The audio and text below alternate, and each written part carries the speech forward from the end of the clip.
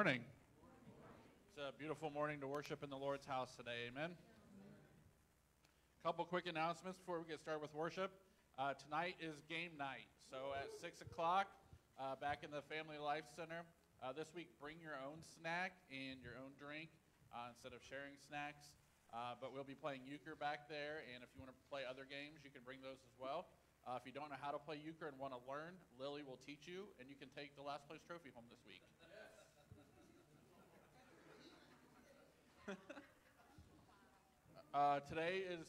This week is the last week to sign up for the Nazarene District Golf Outing. There's information out there on the foyer. The money has to be postmarked by July 23rd.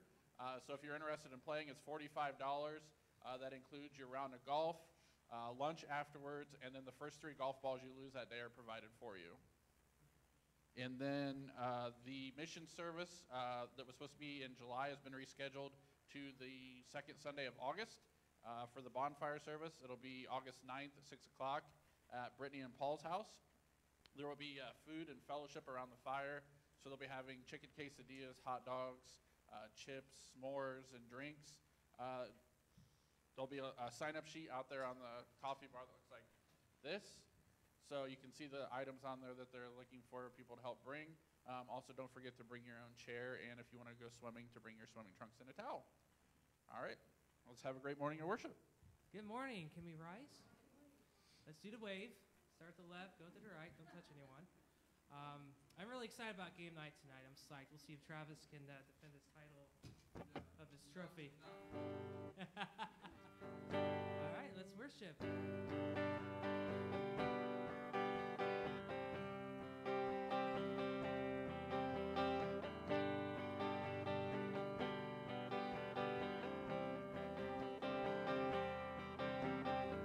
Great is your faithfulness, O God. You wrestle with the sinner's restless heart. You lead me by still waters into mercy, and nothing can keep us apart. So remember your people, remember your children, remember your promise, oh God. Your grace is enough, your grace is enough, your grace is enough for me. Great is your love and justice, God of Jacob. You use the weak to lead the strong.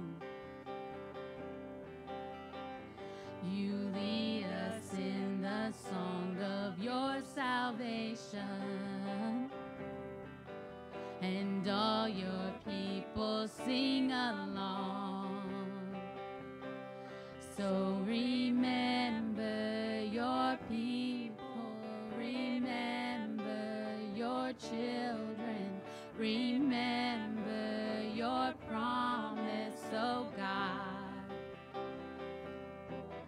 Your grace is enough, your grace is enough, your grace is enough for me. Yeah, your grace is enough, your grace is enough, your grace is enough for me. So remember your people, remember your children, remember your promise, oh God. Your grace is enough.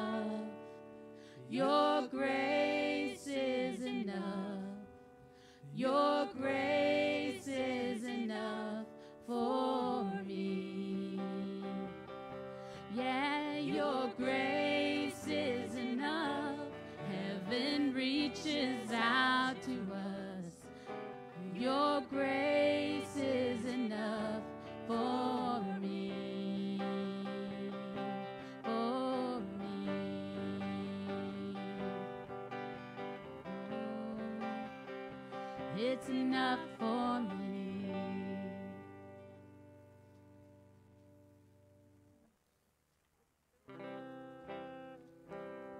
For so long I carried the weight of my past, crippled by burdens like stones on my back. I thought I had fallen too far from your grace, but you came and showed me the way. When I was a lost soul searching, you were the ground beneath my feet. When I was a blind man begging, you were the eyes so I could see. When the smoke was rising up, you were the air that I could breathe. You gave me hope, you gave me something to believe. Now I'm alive and born again, rescued from the grip of sin. God, your love came crashing in and pulled me out of the fire. I'm a survivor.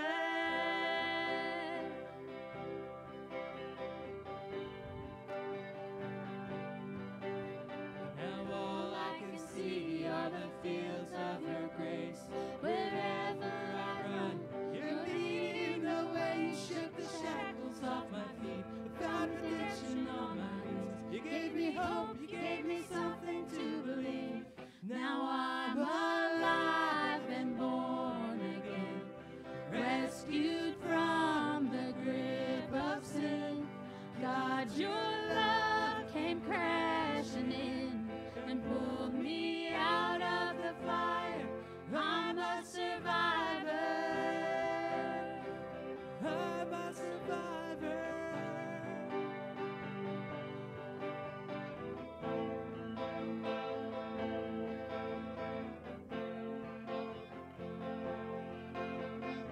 You're my God, you're my fighter. You make me a survivor. You're my God, you're my fighter. You make me a survivor. You're my God, you're my fighter. You make me a survivor. Now I'm alive and born again, rescued from the grip of sin. God, your love came crashing in and pulled me out of the fire. I'm a survivor. I'm a survivor. Yes, I'm a survivor. You pulled me out of the fire. I'm a survivor.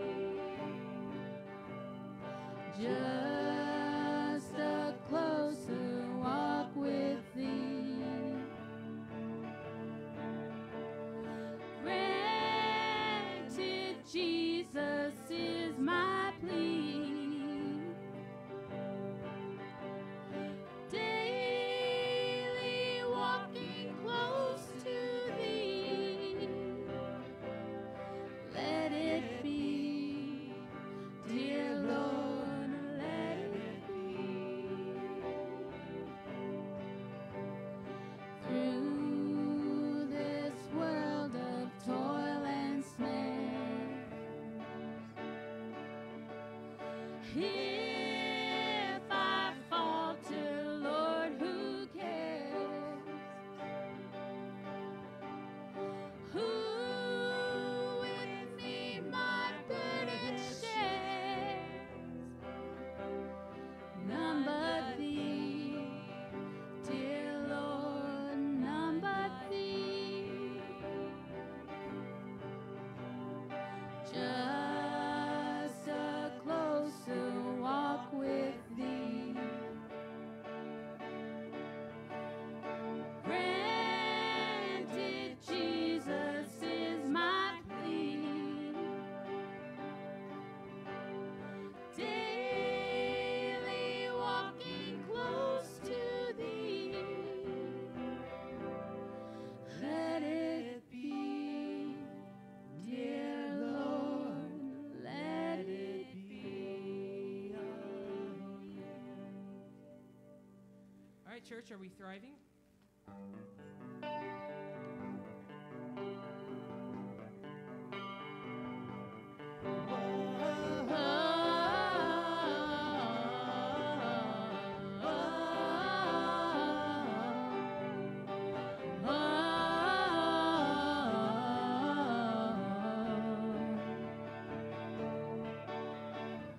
Here in this worn and weary land, where many a dream has died, like a tree planted by the water, we never will run dry.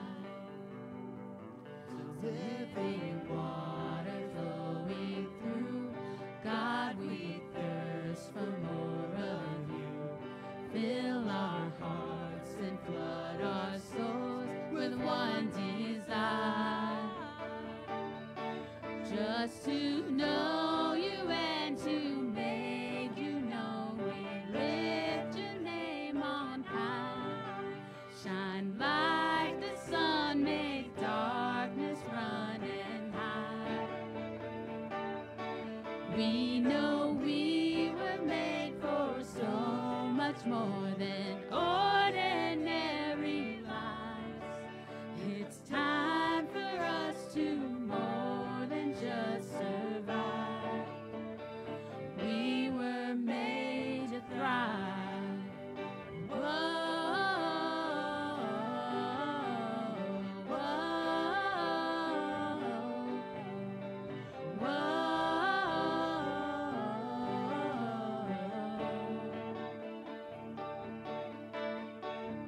Into your word we're digging deep to know your Father's heart. Into the world we're reaching out to show them who you are. So living water flowing through, God, we thirst for more of you. Fill our hearts and flood our souls with one desire, just to know you and to make you known. We lift your name on high. Shine like the sun, make darkness run and hide. We know we were made for so much more than ordinary lives. It's time for us to more than just survive. We were made to thrive.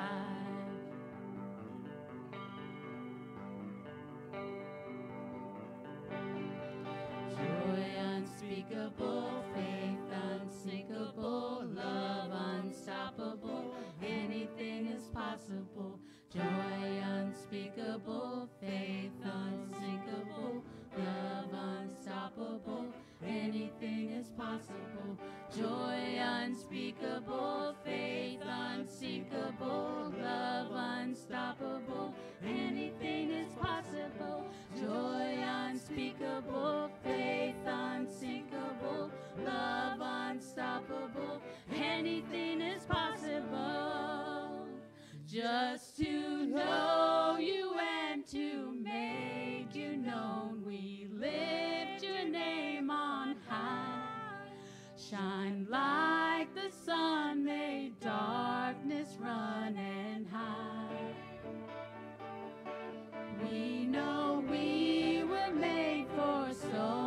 much more than ordinary lives. It's time for us to more than just survive. We were made to thrive. Hey!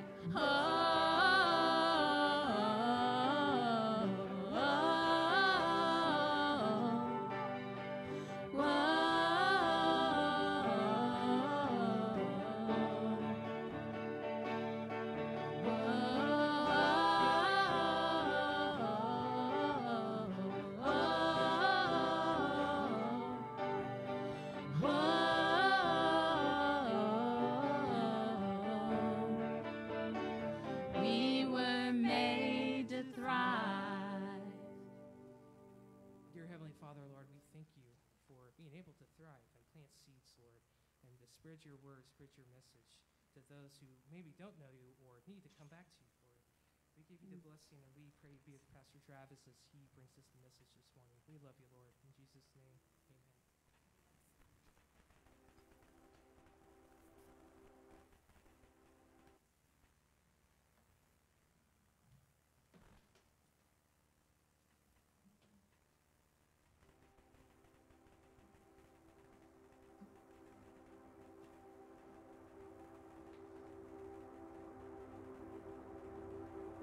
Blessed is the man who does not walk in step with the wicked,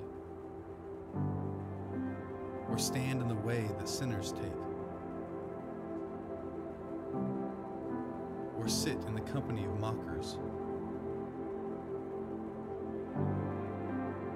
But the man who delights in the law of the Lord and meditates on his law day and night, he is like a tree planted by streams of water, which yield its fruit in season, and whose leaf does not wither.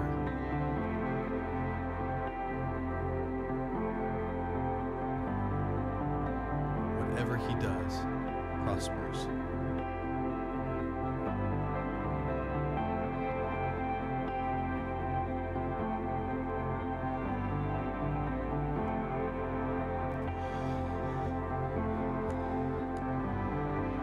I hope over the next 3 weeks that that passage is written on your hearts and it's played out in your lives. Not just over the next 3 weeks, but over the course of your life. I hope that becomes truth for you, reality for you.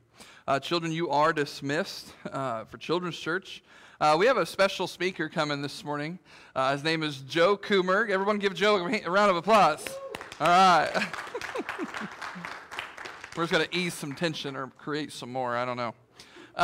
It was a sad reality this year that some of our camps on our district level were canceled, and so not every child got to experience camp, and it was kind of a bummer. But our district leadership felt that with some changes that was happening and other things were at play, that the best course of action was to cancel our younger camps. But for Joe's sake, the Lord was able to make it happen to where he kind of made the cut and was able to go to senior high camp. So he's here to share a little bit of his testimony of his time at camp and to thank everybody because our church paid for half of his scholarship, and so that was awesome for him to be able to go. So thank you for that. It's all you, Joe. Oh, you want a mic? I mean, I don't know. All right. You going to sing a little number for us? There you go, buddy. Okay, yeah, that's good. Oh boy, I'm gonna mess this up. Just to know, I'm extremely nervous already. So if I stutter any, that's because I'm too nervous. But yeah. So I went to camp, and it was an amazing experience. I met a lot of great people there, and definitely felt like I was closer to God as being there. Sorry. So, yeah, like seeing so many young people like want to be closer to God, that's just amazing. Because like I know that there's people that I met that are, teenagers or whatever, and they're not usually, like, they don't like to be open about their faith, because they feel like they're going to be judged. So just to see many people just not caring if they're going to be judged or whatever, to be open about their faith, that was just amazing. And definitely felt like, yeah, like now I feel like I'm definitely closer to God to that. So yeah, and I never understood why people got like emotional during church, and now I totally understand why. Like just how powerful the message can be, like how many emotions that brings to you. Like I don't usually like crying in front of anyone, but I was totally tearing up through all the the message that I was told, just about how much God really cares for you through all of what you do, like how bad times get, like, you know, he always will be there for you, just no matter what it is. So yeah, that was an amazing experience, and I would totally like to experience that again.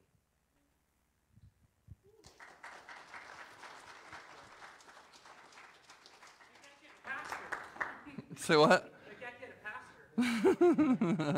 Yeah, so that's why it's so important. I'm so passionate. As many of you know, I'm the preteen director, so I handle the preteen boys on our district for all of Northeast Indiana, and so my camp was one of the camps that got canceled, so I was kind of bummed out about that. This year we were going to send a total of 7 kids to camp. That's amazing, and 6 of them unfortunately weren't able to make it. And so we're hoping and praying for next year. So we're so glad that Joe got to go. If you're wondering who Joe is, he's the son of Erica, the lady who sings right here with her wonderful voice for the Lord, and Ryan's his stepdad, and then this is his grandpa Joe, right? So there's no I'm just kidding.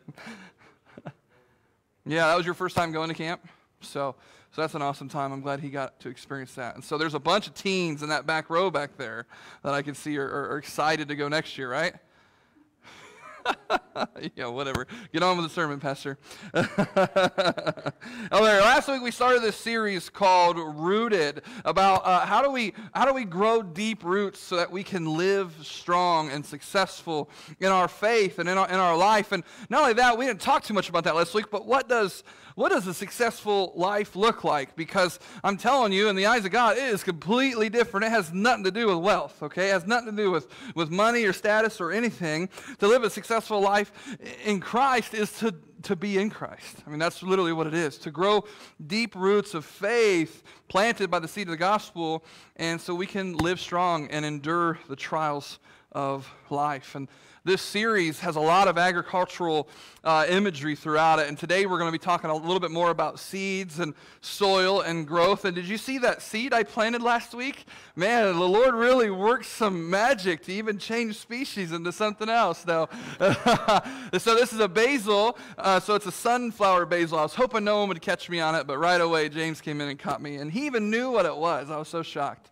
And so he needs an apron, so apparently he knows how to cook or something. So here's the thing, though. Let me ask you a question. When we plant a seed, what do we expect? Growth. That's exactly right. So that's what we're going to talk about today. What should we expect after a seed is planted? And ultimately, we want it to grow and to bear and to be completely fruitful in that.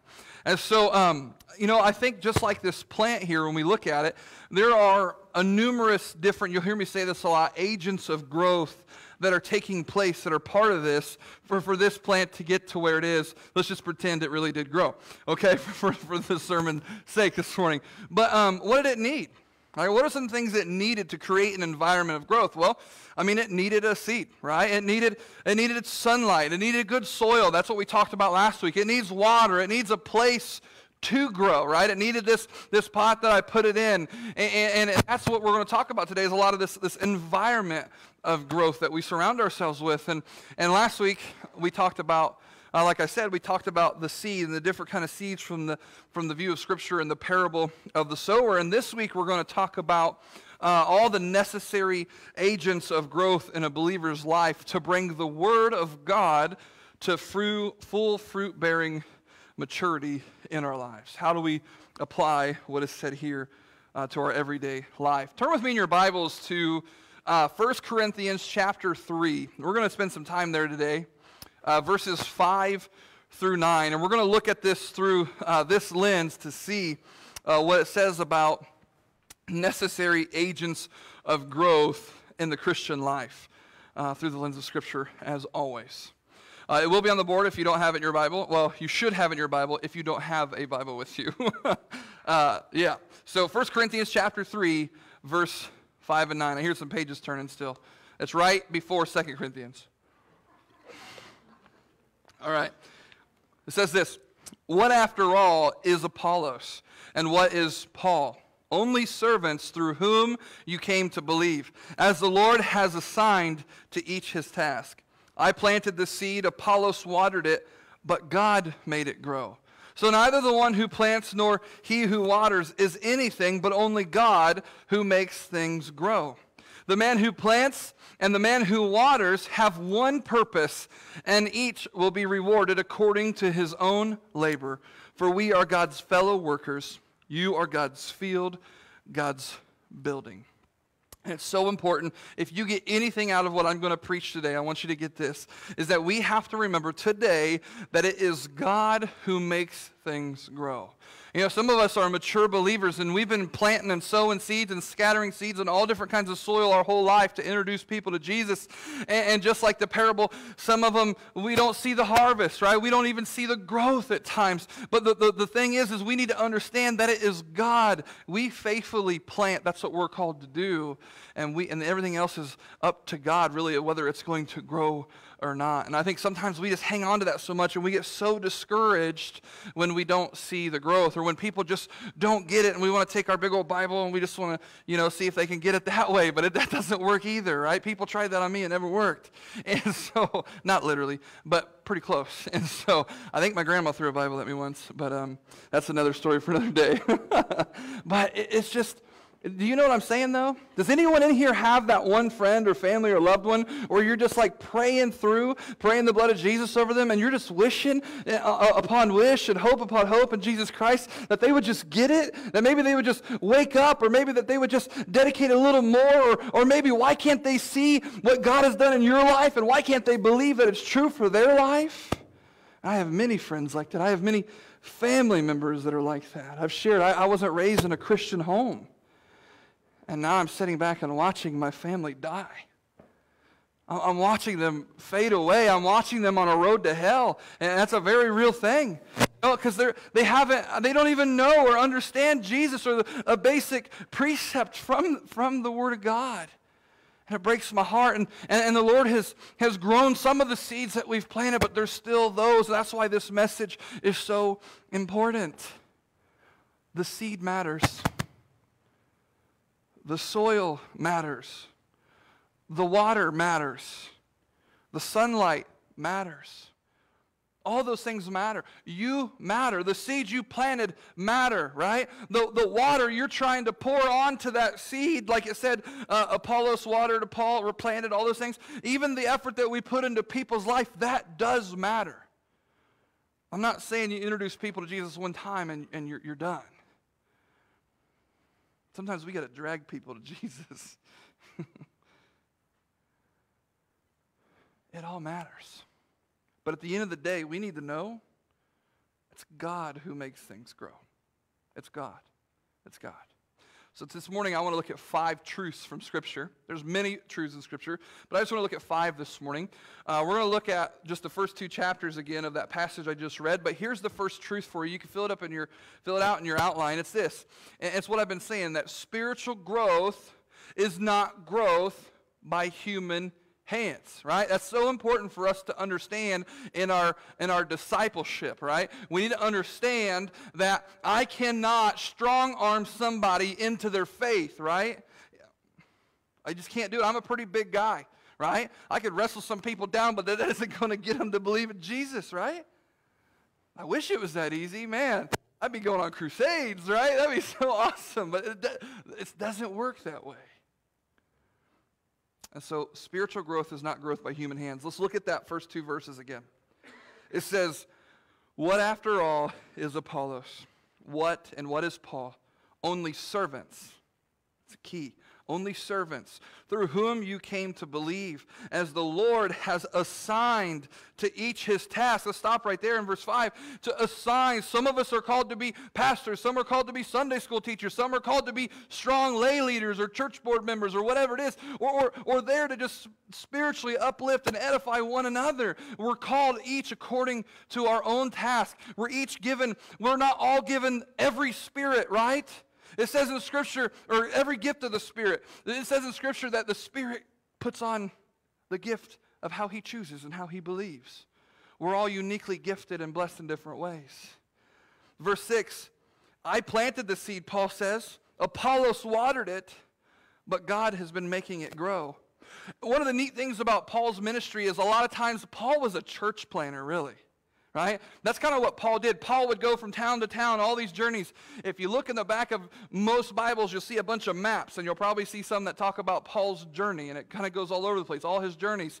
And a lot of times Paul would go, and he'd have these Timothys and these Barnabases and these Silases and all these different men who he was raising up to be what? Pastors, right? Children's directors, leaders, youth pastors, not just that, you know what I'm saying? But people who are going to carry on and to water that seed, right? And that's what he was doing. He would go and he would plant here and he would leave here. Now, it would be really selfish and egotistical for him to be like, man, I can't leave till I see this place get to 500 people, right? I got to see that. I mean, look at the work I put in. Look at the work of my hands. That's not how it works. And see, that's why Paul's writing this letter in 1 Corinthians. Man, they're fighting. They're arguing. They're quarreling about all these different aspects of faith. None of them were agents of growth, right? In fact, it was such a problem that this is pretty much what Paul talked about throughout the only two books of 1st and 2nd Corinthians. That's what he talked about. And one of the specific arguments was over which leader they were to follow, right? They must have felt that one was greater for one reason or another. And Paul clearly states that these men, what did it say in the passage? These men are just servants of God. Vessels of his grace, right? Vessels of his truth. And all this fighting has to stop, because it's not going to produce kingdom growth. Spiritual growth was not and it is not a result of human work. I don't care how many Bible studies you have for somebody. I don't care how many, there's no list of it takes 6 home studies to get someone converted. That's not how it works. God is the one who makes things grow. Can I get an amen? And when we look at the commentary here, not even like a commentary book, but just Paul, the way Paul's talking about in this letter, he wrote it because it was intended to free us. He wrote that letter to them to free them as well, to free them from unnecessary comparisons, right? And to focus on God's work in their lives. We can sit and compare ourselves all day long to the Presbyterian church, the Methodist church, the Baptist church, or all these other churches in our town. We can compare ourselves all day long, but they're them and we're us. And not only that, but it's about the kingdom and not the castle. You've heard me say that a lot. It's maybe been a while, but we should do everything we can to promote them. Because it's about God, right?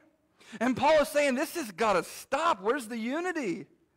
It doesn't matter if it's Apollos or if it's Paul or if it's Travis or if it's Matthew or if it's Dave or it's Harrison.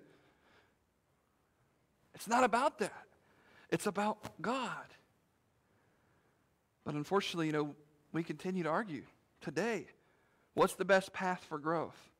What's the best church? Who has the most attendance? Who has the best music? Who has the best seating? Who has the best children's director, leader? We do. But who has the best?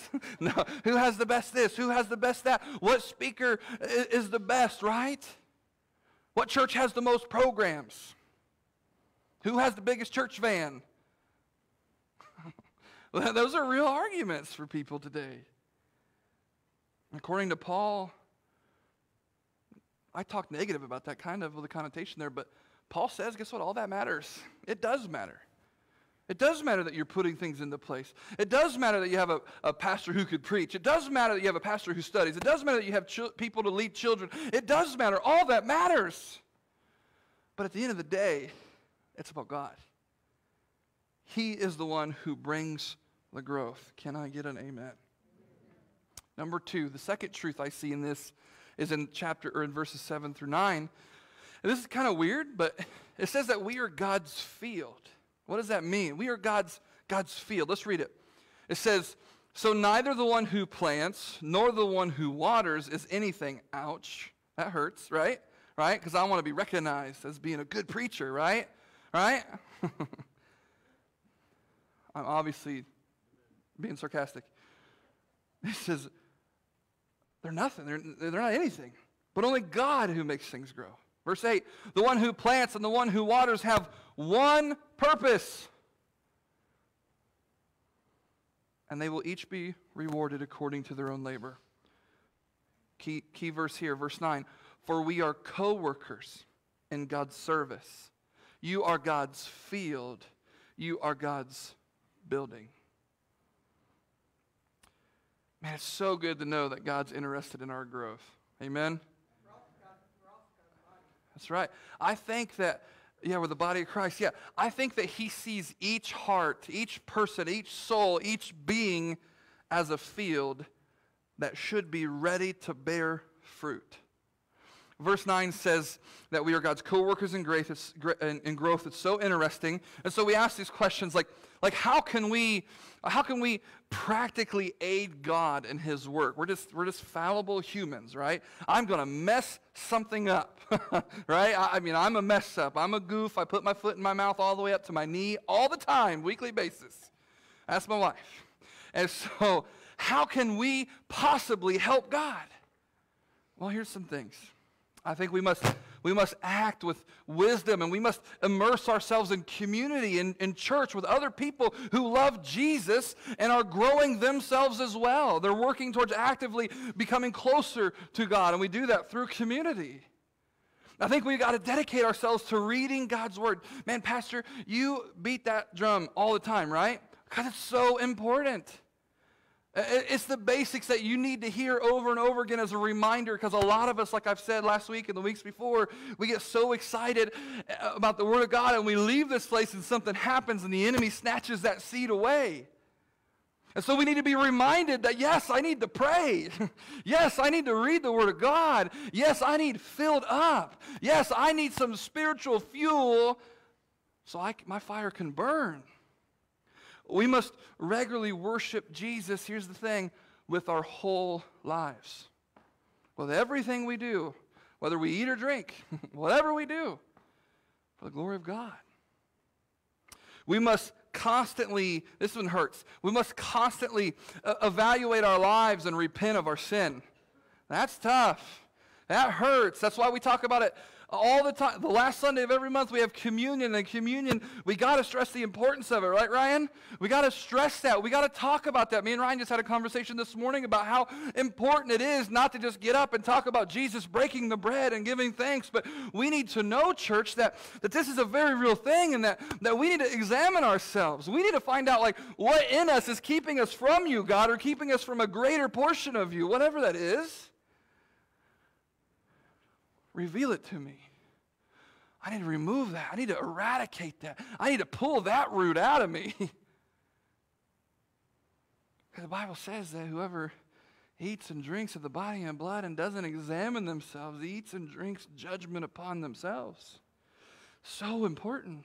We have to evaluate it. We have to be willing to lay it down.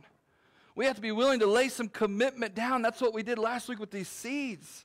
We laid down this commitment to allow the seed of the gospel to be planted deep in our lives. And we must evaluate ourselves based upon the Word of God.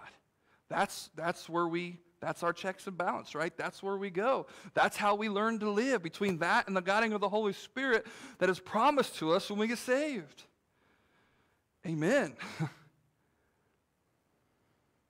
We are God's field. We need to be ready. We need to get ready for the harvest that He's going to bring through what he's called you to do. Number three, third truth I seen this morning. We're going to jump back to verse 1 and 2 that I didn't even read yet. But it says this. It says, well, here's the truth first, that even though we're a field, in God's field, growth is not an option. Growth is not an option. I think it's an expectation that when you plant a seed, you should grow. That we would grow as Christians into mature believers in our faith. To be stagnant is not an option. To be still is not an option. And it's been said before, and I can't remember the many theologians who said it, but I know I've read it many times, but if you're not moving forward, you're moving backwards. Here, let me use some more biblical terms. If you're not growing closer to God, you're backsliding away from God.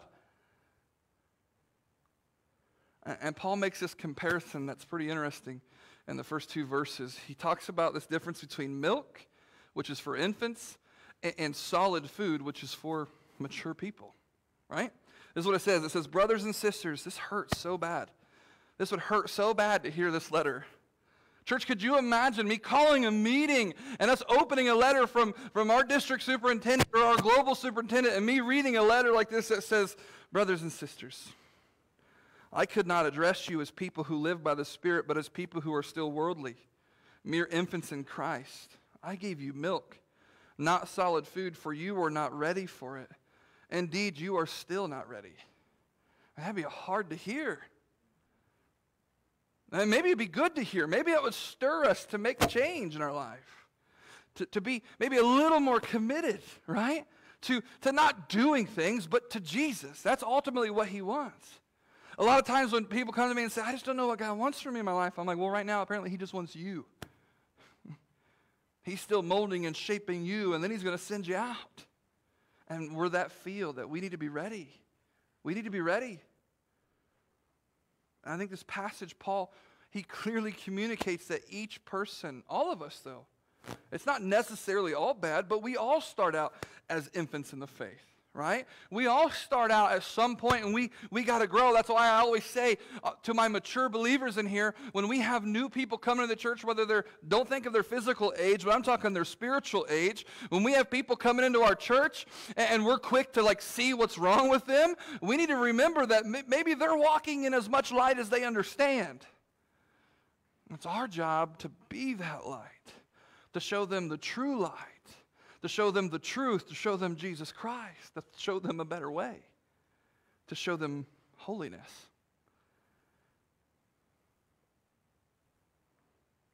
I think that's kind of a problem that we have today, though. Stagnant is not an option.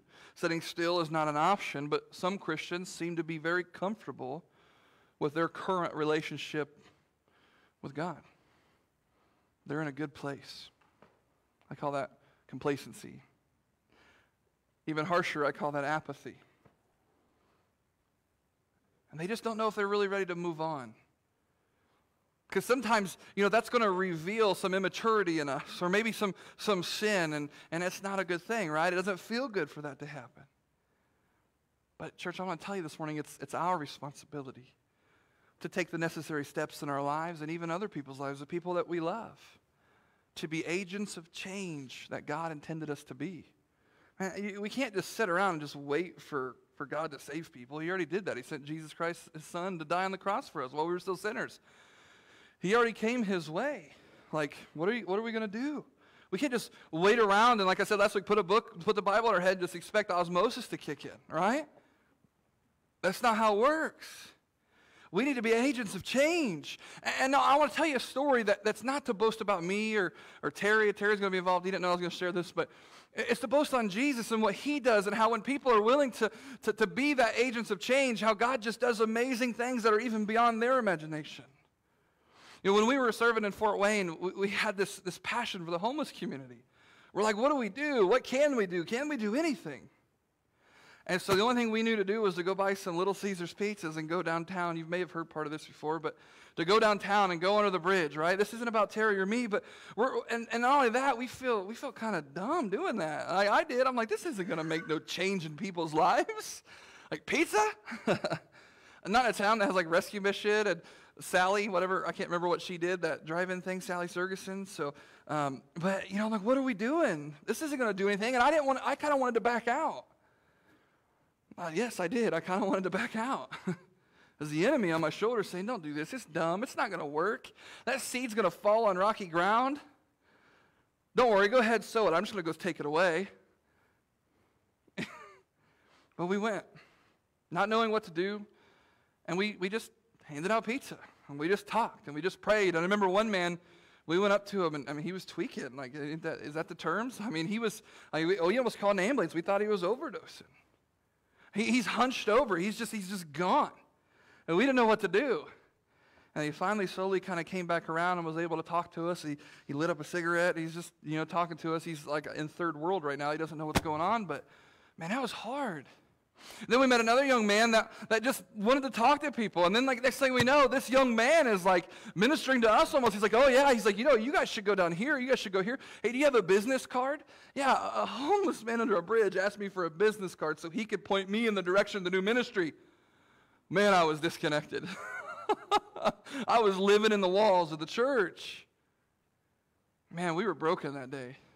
It led to so many things, and literally, like, Jesus just kept, like, he was walking through the land with a machete, just chopping away all the weeds, man, and we were just getting through, and we just understand, the doors were flinging open so fast that we didn't know what to do. Next thing I know, we get invited to preach once a month on Saturdays, and so Terry and I would pack up his vehicle and with music stuff and my Bible, and we'd go down and we'd preach a message to 50, 60, 80, 100 plus men. And then it never amazed me when we got there, we saw something we never expected to see. We seen men that wanted change in their life. Real change. We see men that were ready for it, that were starving for it. We thought these men are going to be the bottom of the pit, the rock bottom, nothing's going to get better from here, and I don't even know why you're here. We thought to see yawns and eye rolls. We did see some of that. I ain't going to lie. But then it amazed me, like the very first night, we had 5, 10, like 15 people some nights would come, and they would surrender their life. They were saved, get saved. They would commit to Jesus that night. And we knew that it wasn't about us anymore. We knew that I didn't have an option to not grow into this thing that God wanted to use us for. And then that led into Monday night dinners, and then it led into me teaching Bible classes every week there for a long time, till we came here. And then we put people in place to continue that.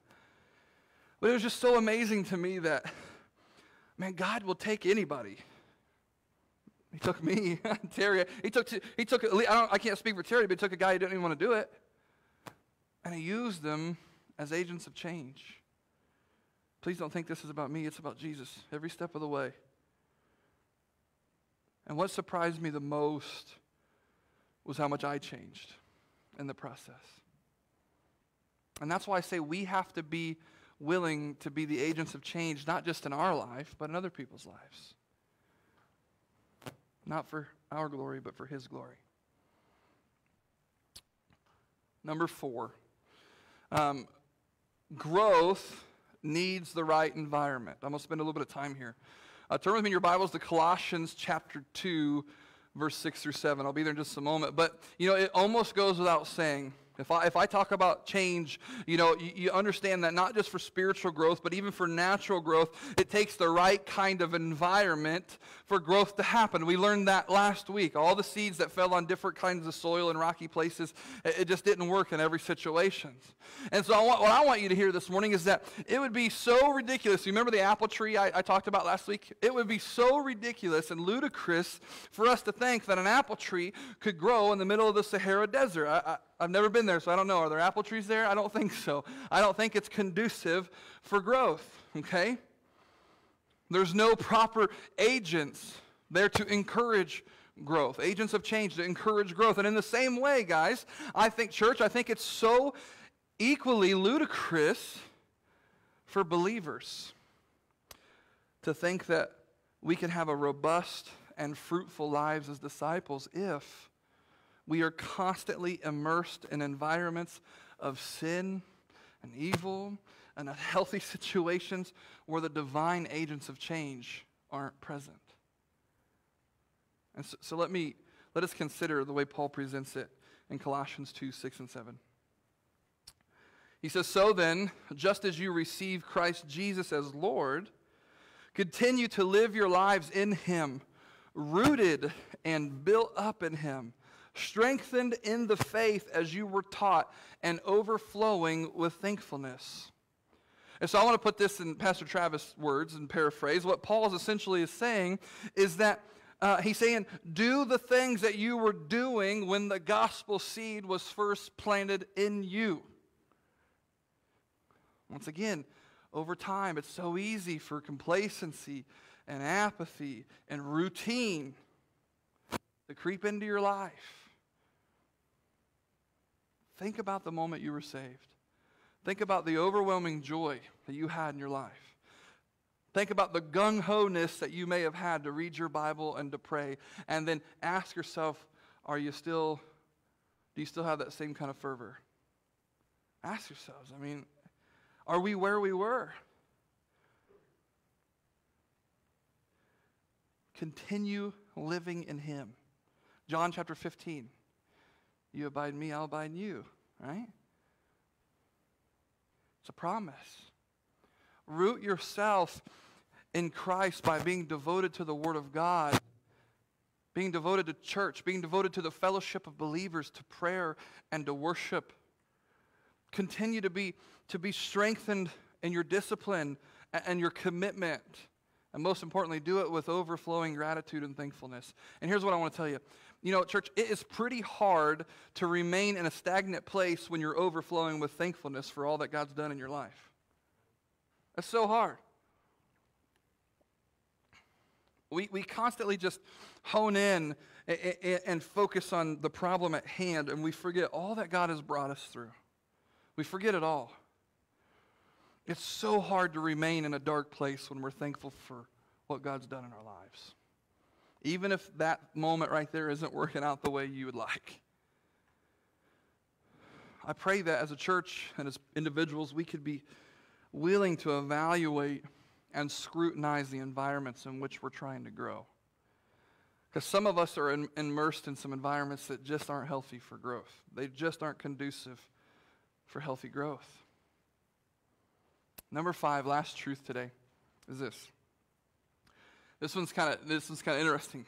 We need to recognize adversity as opportunity for growth. And a lot of people wonder why James, the book of James, is one of my favorite books, if not probably my favorite book of the Bible. I just love the book of James. Turn with me there to chapter 1, verse 2 and 4, and you'll kind of see.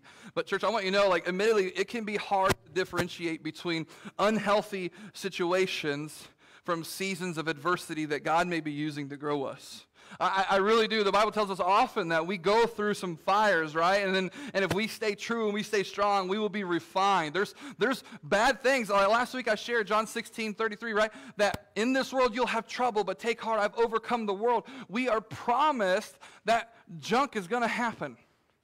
That bad stuff's going to happen. Things that you don't like are going to happen in this life. People are going to come against you. Things are going to come against you, and you're going to hate it. But take heart. Your faith is in the one who has overcome the world. I think we're going to talk more about some of that next week, but I don't want to get into it today.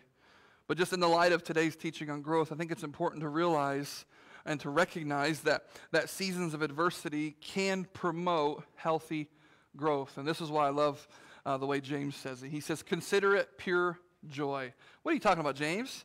I'm not having a good time right now, James. I don't want to consider this bill I can't pay fun, right? I don't want to be joyful about it. I don't want to be joyful about, being away from my family for a long time. I don't want to be joyful about losing my job. I don't want to be joyful about whatever that is. What are you telling me be joyful? This person's persecuting me. I don't want to be joyful about that.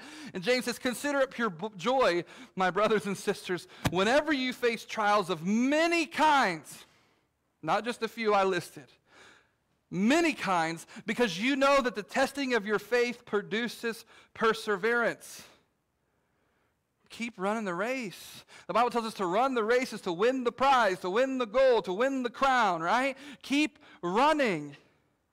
It's so important to saturate all those bad situations and everything in your life through prayer, especially in times of adversity. Seek counsel from other mature believers. Talk to them about how do I discern, is this adversity in my life or is this unhealthy? Is this a thing that I'm going to get through or is this a thing that's going to keep dragging me down?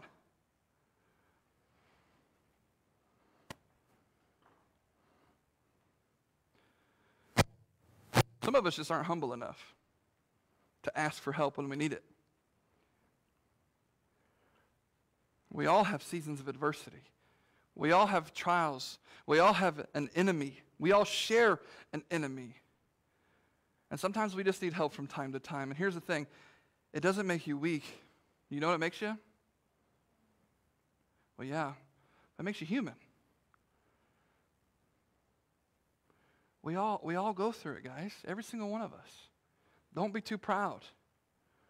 Because, you know what, if you do, if we can get to a place where we can be totally surrendered out away from pride, right? Usually when we are too afraid to ask for help or to ask to help in discerning something, it's usually a prideful situation. But I'm telling you, when we can do that, when we can lay that pride down, when we can walk through with someone through the trials and adversity of our life, I promise you, you're going to come out a stronger and more mature believer than ever before. Because a lot of times, the enemy he just wants you to keep it in.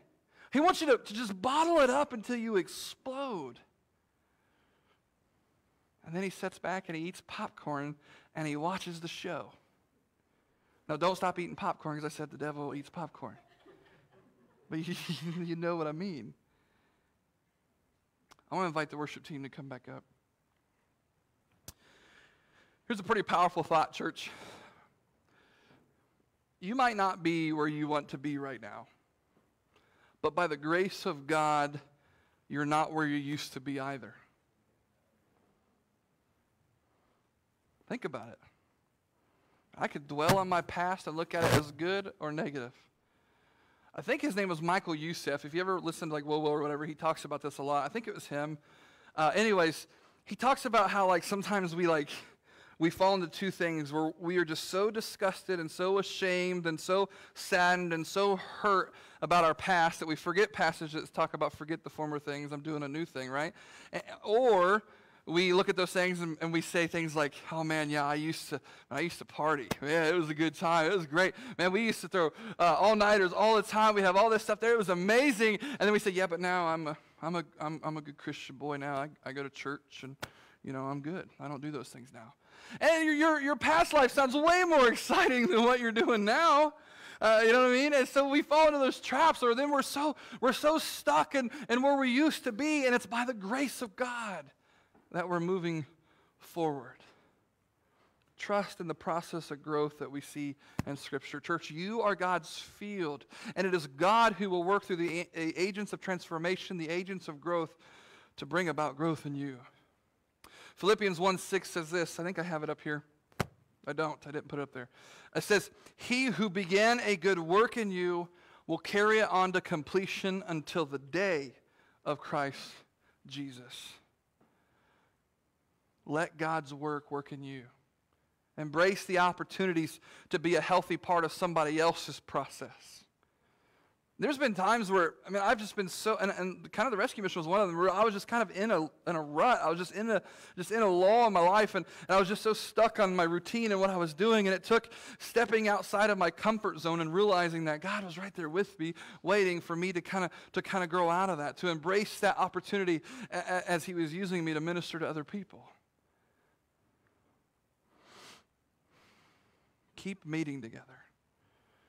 Keep calling the people next to you, whoever that is that you're close to in the church. Call friends in other churches, whatever it is. Just keep connecting with other believers. Keep singing. We're going to sing in a moment. Keep singing. Keep praying. Keep pressing on. For those of you here today that are struggling, Maybe with some of the stuff I've said today, maybe stuff I've talked about, man, I hope that you can see that the gospel seed can be rooted so deep in your life that, yes, you can have growth. For those of us that here that think, man, I'm a mature believer, I'm just waiting for Jesus to come back, well, that tells me there's more room for growth.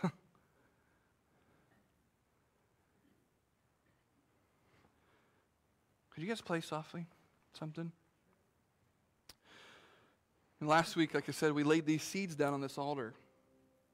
And I know some of you may not have been here last week, so I have some seeds here. And if you want to make a commitment today to make a change, to allow some agents of change in your life, you're more than welcome to come and grab one. It's symbolic, but it really does mean something when we stand up and we get up and we make a choice to make a change. And these seeds were laid down as a sign of our dedication to allow the gospel seed to be planted deep in our lives.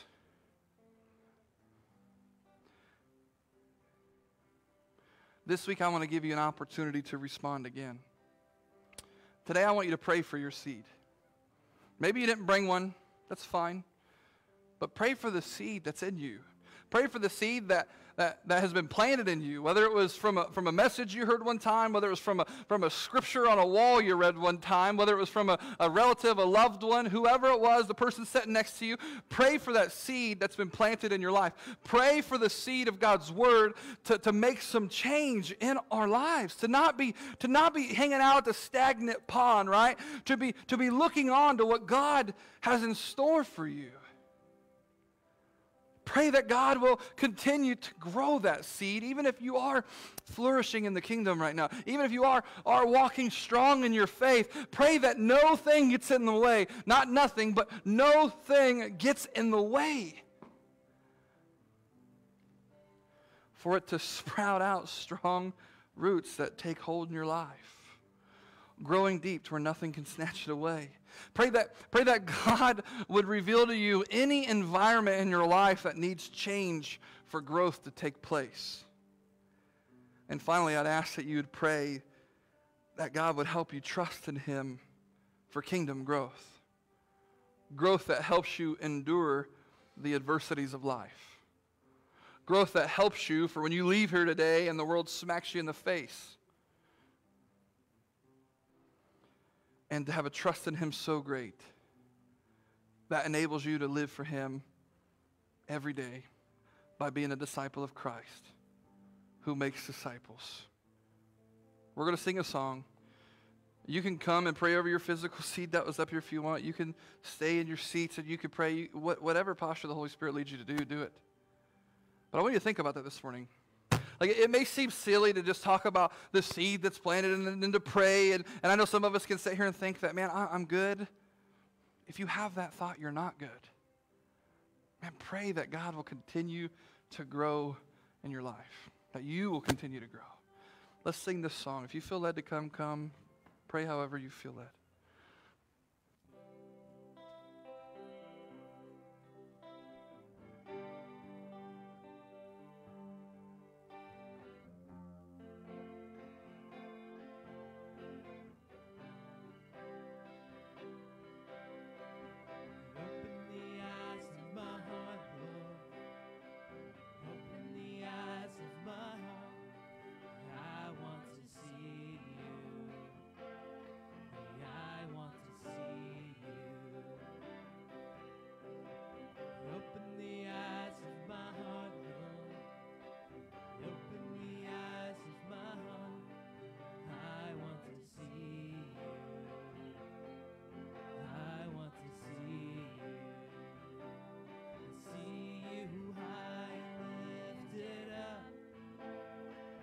Shining in the light of your glory, pour out your power and love as we sing holy, holy, holy.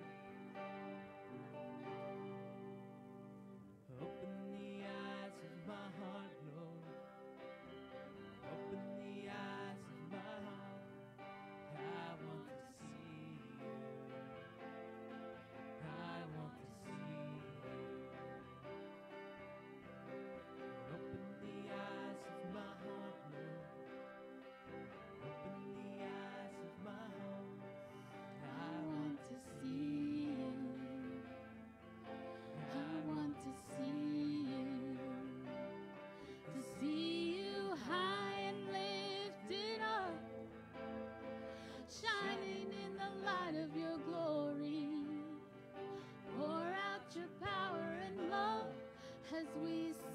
Holy, holy, holy, high and lifted up, shining in the light of your glory. Pour out your power and love as we sing holy, holy, holy. Holy, holy, holy. Holy, holy, holy. Holy, holy, holy. I want to see you. Holy, holy, holy. Holy, holy, holy. Holy, holy, holy. I want to see you. Father, I so thankful for this morning. I'm so thankful for this word that you have given us this morning. So excited for the messages to come, Lord, as you reveal them to me. Lord, I pray you reveal them to all of us. And Lord, I just pray that this morning that each and every one of us have made that commitment to not just but just to go back to what we talked about a few weeks ago about having a childlike faith, Lord, to just remove and just to shed off this outer hard shell sometimes, Lord, to be vulnerable for just a moment, Lord, and to maybe recommit or to re-energize or to readdress our faith in you. Lord, I pray that right now and every day, Lord, that these roots begin to grow deep into the lives of those that hear your message. Lord, as we move into the next week and we continue this talk of growth and then pruning and harvesting and all these different terms of agriculture, Lord, but ultimately, Lord, it's about your word planted in our lives.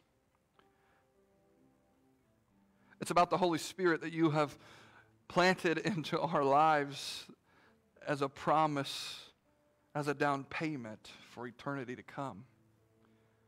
And Lord, I pray that each and every one of us today, we move closer today than we were yesterday.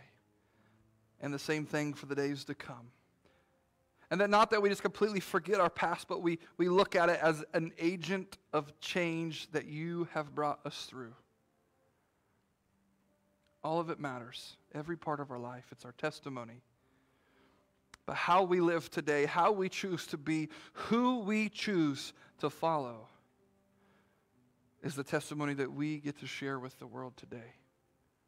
So Lord, I pray that you strengthen your believers and you send them out this week with the grace, peace, and mercy that none of us really deserve, but you so freely give. And I pray this in your holy name. Amen. Amen. You are dismissed, church. I pray you have a wonderful week.